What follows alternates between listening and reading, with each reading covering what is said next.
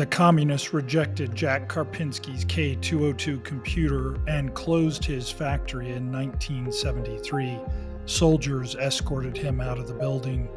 The government then destroyed 200 K202s that were in production, and the communists banned him from making new computers or leaving Poland. So Karpinski and his wife moved to the country to raise pigs and chickens, and he told a journalist that he preferred the real pigs over the communists.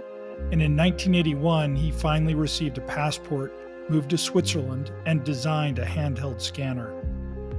After the fall of communism, he returned to Poland to manufacture the scanner, but the business failed.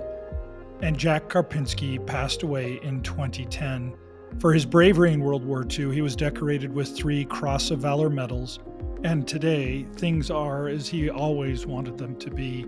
Poland is now free, and the country celebrated his innovations.